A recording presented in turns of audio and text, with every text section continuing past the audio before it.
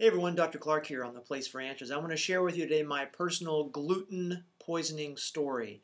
I was on a cruise recently, and the cruise line did a really good job of kind of accommodating mine and my family's food choices because I have celiac disease and some other autoimmune stuff, and so obviously I can't eat gluten, but I also don't eat dairy and don't eat soy. And was on this cruise, and a couple days on the cruise, everything was great. And then the Tuesday night at dinner. Ate something I probably shouldn't have. I'm not sure how it happened, but something made it through, and woke up at around midnight with nystagmus. Now, if you don't know what nystagmus is, it's when your eyes jerk like that. I woke up with nystagmus, vertigo, as you would call it, and couldn't keep my eyes focused on something. Ended up getting really nauseous. Vomited my guts out for like 4 or 5 hours. And it wasn't seasickness, okay? It was the fact that I got exposed to something to which I have a very big immune sensitivity to.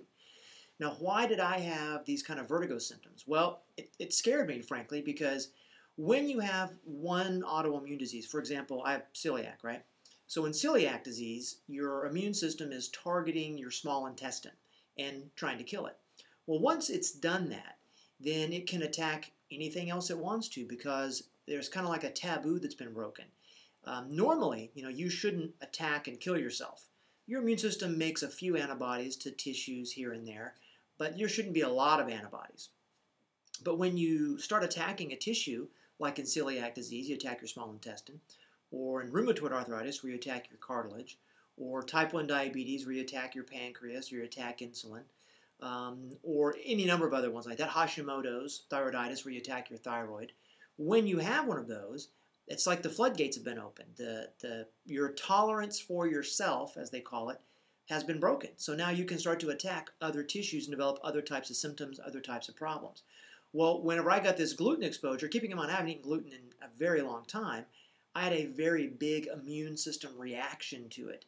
And having the vertigo symptoms points to the fact that maybe my cerebellum is involved. I could very well have an attack on my cerebellum. Or there's another mechanism that might be possible, and I'll go ahead and tell you. I also tested positive for what are called GAD antibodies, GAD65 antibodies. Now, GAD is a chemical that helps you convert glutamate, which is kind of like an excitatory gas pedal neurotransmitter, into GABA, which is a calming, inhibitory brake pedal kind of neurotransmitter. Well, if you can't make GAD or something is killing your GAD, then you have a lot of gas pedal and not a lot of brake pedal. So that can show up in people as anxiety.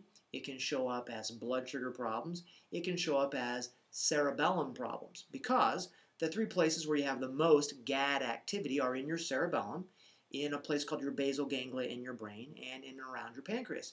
So for me, I got these vertigo symptoms. My eyes were going wacky. That's a cerebellar sign. So if you're watching this and you've eaten something and you got these kind of weird, feel like I'm spinning, and you already know you have an autoimmune condition, then it might be a signal that your immune system is expanding its attack. So what do you do about that? Well, you're going to have to find someone that understands this whole thing that we're talking about. And if you're not already gluten-free, you're going to need to go gluten-free. And basically, you need to not try to self-medicate. You need to work with someone who is a good health detective who can work with this and look for what's perpetuating your autoimmune problem, what's triggering it, what are things making it worse. Because there's a bunch of things you have to investigate.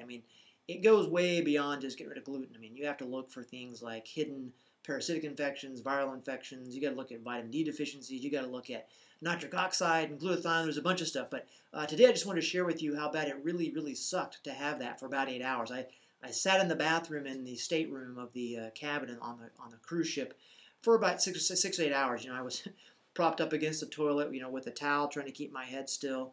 And it passed, and I was kind of unsteady for a couple of days, and I'm back normal because I know what kind of rehab to do on myself and what kind of things to do to dampen my autoimmune flare-up. But I just want to share that with you because I can really identify with those of you that have had frank vertigo before and are having it. I don't ever want to have it again. So I want to make really, really sure that my food is super clean and is not being contaminated with anything I'm not supposed to be eating.